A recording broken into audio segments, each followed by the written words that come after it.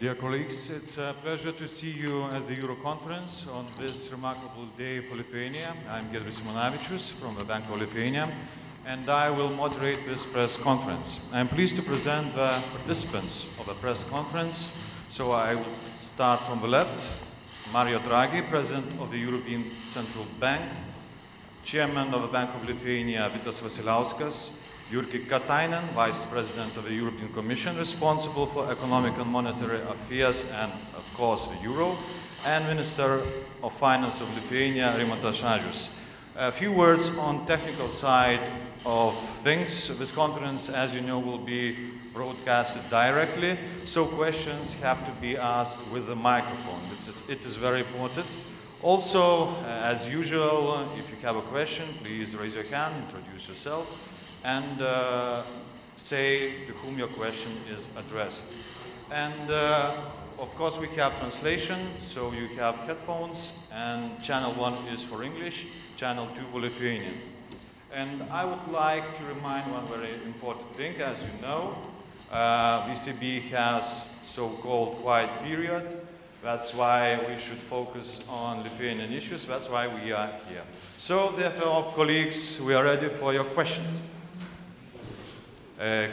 Yes, please. Kristina Jackundė, Lithuanian National Television. A question to Mr. President, Mr. Draghi.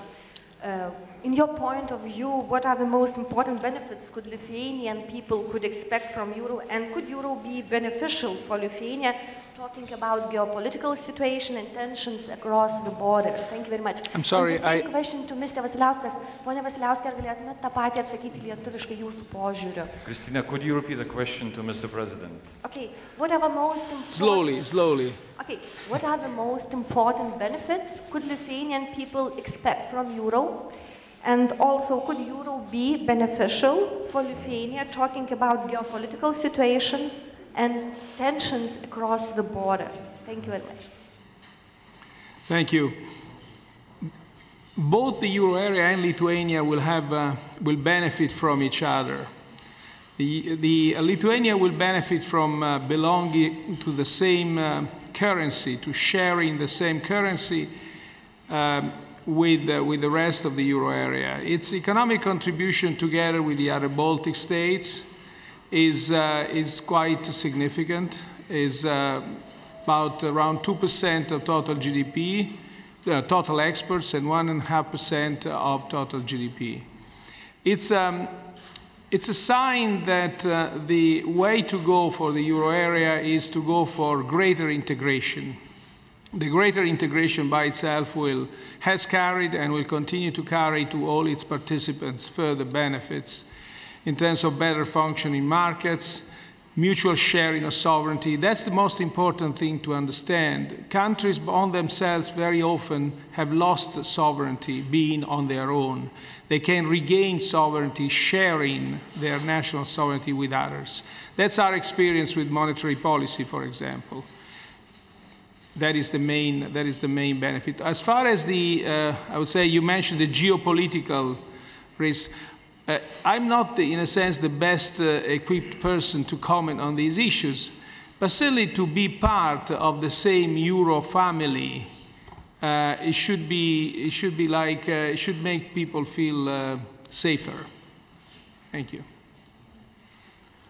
Okay, so I have asked to speak in Lithuanian, yes, as I understood. Na, tai kalbant apie, iš tikrųjų, ką duos mums euras, ką duoda mums euras, tai vėlgi, aš tikrai manau, kad esminis momentas tai yra, na, bendrumo jausmas. Tai yra būtent integracija, tolimesnė integracija. Tai yra labai nuoseklus sekantis mūsų ekonominis žingsnis, kuris buvo užprogramuotas 2004 metais. Ir manau, tai yra svarbiausia. Mano kaip Centrinio banko vadovo įsivaizdavimas yra stabilumas, yra vertybė. Tai aš manau, su bendra valiuta mes eliminuojam vieną iš svarbiausių rizikų, tai yra valiutos kurso rizika. O tai duoda be jokios abejonės stabilumą. Todėl stabilumas ir didesnė integracija yra tie du esminiai faktoriai, kurie iš tikrųjų, na, reiškia gerovę ir perspektyvas tokiai mažai atvirai ekonomikai kaip Lietuva. Yes, please, Vaidas. Vaidas Beniušis, Baltic News Service News Agency. A question for Mr. Draghi. Could you please tell how Ukraine crisis and sanctions on and from Russia is currently affecting the EU economy?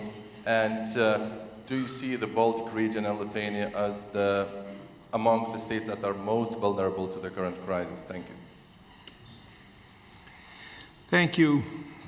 Well, so far, I would say the effect of, if we take, let me step back. If we take a static snapshot of the current situation, we see that both the financial links with Ukraine and with Russia, although different extent, are not very big. They are obviously bigger with Russia than they are with Ukraine, but they are not in percentage of the total assets of the euro area are not very big.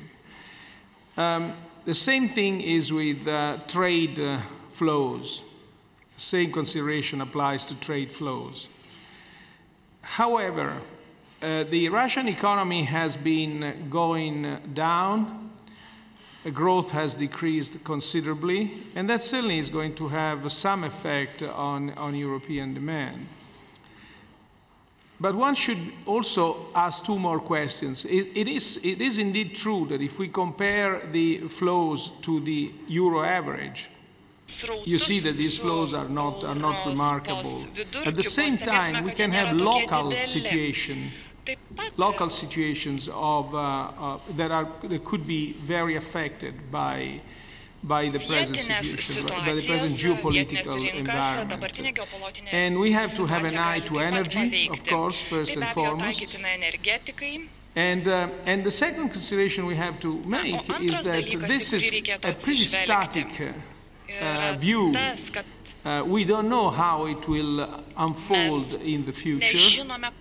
So it would be, I would think at this stage it would be premature to foresee what the final consequences of these developments will be.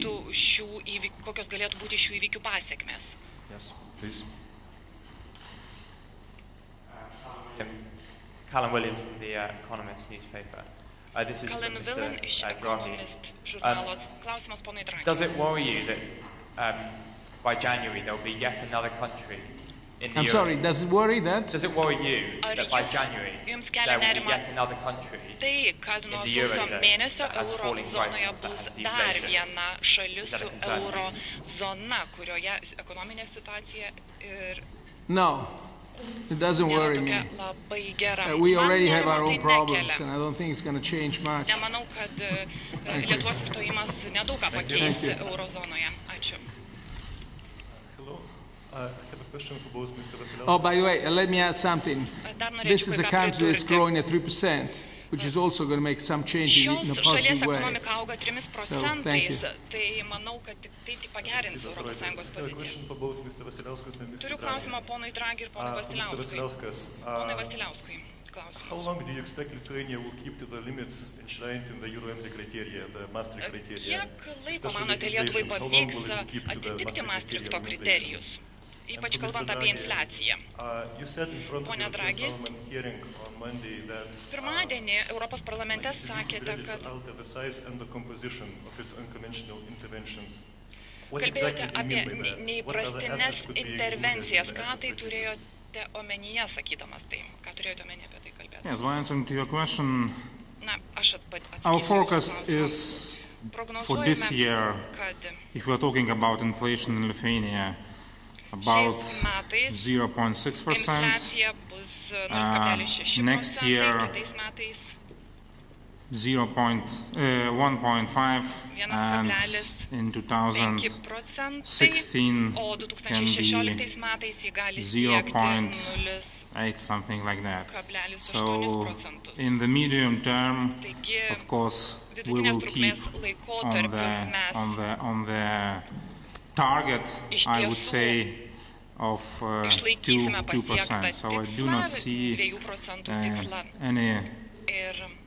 any circumstances which could influence aggressive increase of inflation in this part of the world. But we will see. Thank you. As said at the beginning, I can't be specific at this precise point in time, but I can restate what the Governing Council unanimous commitment is. That is to say, to use also other unconventional instruments within its mandate if it were to assess a worsening in the medium-term outlook for inflation. Yes, Sandro. Alessandro Speciale, Bloomberg News. President Draghi, I have a question for you. I know it's in the silent period before the Governing Council. Žinau, kad buvo tas But tylusis in your efforts to bring laikotarpis inflation back ECB over valdančiojo taryboje. 2%, is the risk of low inflation for long that you have often pointed out also linked to a lower potential growth in the euro area? What I mean is it structural? Infliacijos augimą. Ar žema infliacija yra susijusi su aukštu Europos We believe that the experience of the last 2 years shows that the longer the period of too low inflation lasts, the higher is the likelihood that it's low because of what you said, because of weak demand, because of high unemployment, because of a high slack. In other words, the longer the period of low inflation lasts, the more important would become the cyclical component of our business cycle. As you know, I mean, we have different views between here and the United States. In the United States, everything is cyclical. In Europe, everything is structural. And the speech I gave in Jackson Hole moderates this view, saying that certainly much of it is structural. But there's also a cyclical component. There's also another interesting thing. When we go back and analyze the last 2 years' inflation, we see that inflation in 2011 was 3%, now it's 0.4%. And for a long time we said that this would depend on the behavior of oil and food prices. And in fact, if you take that into account, you would explain something like 80% of the fall in inflation. But then after the oil prices, the dollar prices of these components stopped declining or declined more mildly, it was the exchange rate appreciation which in a certain sense compounded on this. And then we had the relative price adjustment that certain countries had to undergo because their prices were completely out of range and they had to turn back and become competitive again. So all these were causes, and looking at these causes would explain the whole of the fall in inflation.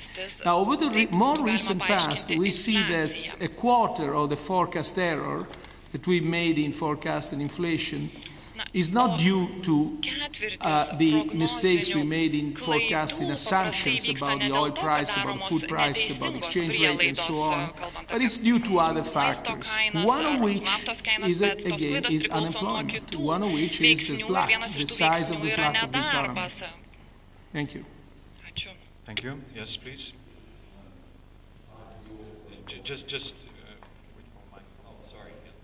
Todd Buell from the Wall Street Journal. Mr. Draghi.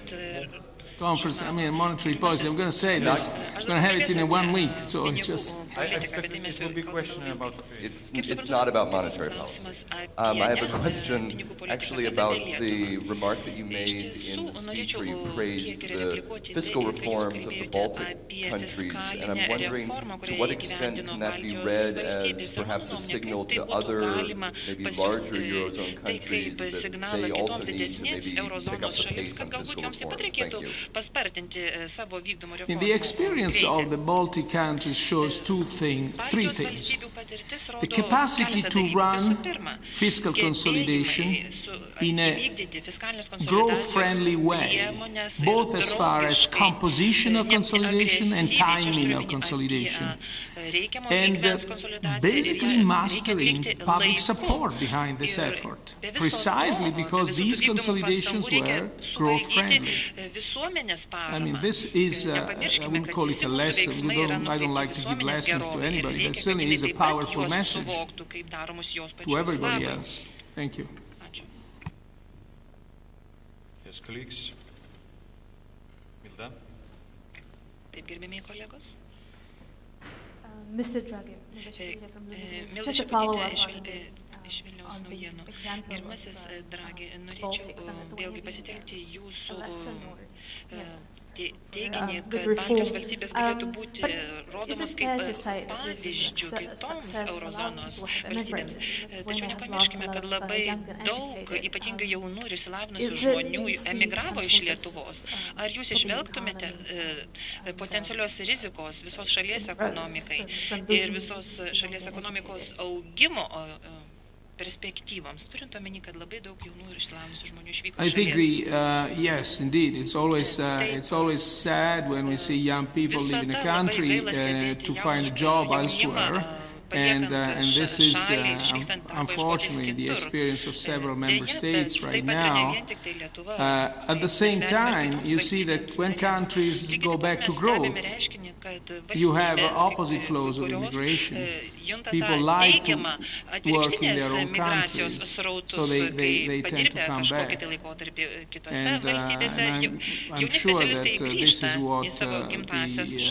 what the Baltic examples, but also Lithuania will show. Labai tikiuosi, kad ši patirtis laukia tiek Lietuvos, tiek kitų Baltijos regiono valstybių. As far as future challenges will comment later, perhaps. Galbūt, žinoma, ateityje bus tam tikrų iššūkių, bet manau, vienokia ir kitokia išeitis bus. Rasa Lukaitytė, tiesiog noriu paklausti, Lietuva perspėjama neatsipalaiduoti dėl fiskalinės drausmės. Ar planuojamos, tarkime, kitais metais išlaidos nepažeidžia to dalyko ir kaip ketinama iš tikrųjų kontroliuoti šitos dalykus? Mes iš tikrųjų nesiruošiame atsipalaiduoti ir šios nuostatos buvo įrašytos į vyriausybės programą. Buvo deklaruota naujosios vyriausybės, kurie atėjo į Lietuvą po 2012 metų rinkimų, kad griežta fiskalinė politika bus tęsiama, pratęsiama, tęsiant tas reformas ir tęsiant tas nuostatas, kurios buvo įgyvendintos ir ankstesnės vyriausybės. Mes nesiruošiame ir nesiruošiame apversti anksčiau vykdytos politikos aukštyn kojom, tačiau ir šiandien nuskambėjo, kad priemonės, kurių įmamasi sutvarkyti fiskaliniam ūkiui, jos turi nestabdyti augimo, jos turi būti socialiai teisingos ir būtent apie tai aš kalbėjau konferencijoje, kad iš praeities mes turime mokytis ir matyti ne tik tai, kas mums pavyko, bet matyti ir tai, kas mums pavyko blogai, kur pridarėme klaidų, kurias po to, pavyzdžiui, pripažino Konstitucinis teismas, kad ateityje tų klaidų nedarytume. Planuojant kitų metų biudžetą, o biudžeto planavimas vyksta ir skaičius jūs netrukus pamatysite, mes laikomės ir laikysimės mūsų prisimtų ir tarptautinių įsipareigojimų, o svarbiausia mūsų prisimtų vidinių teisės normų, fiskalinės drausmės įstatymo. Ir visus klausimus, kurie iškyla šioje srityje, spręsime griežtose fiskaliniuose rėmuose. Ir tai įmanoma padaryti.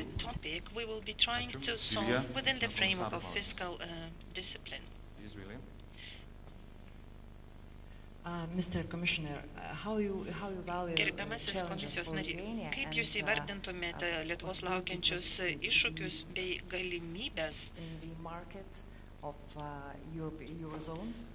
įsilieti į eurozonos rinką, o taip pat kaip euras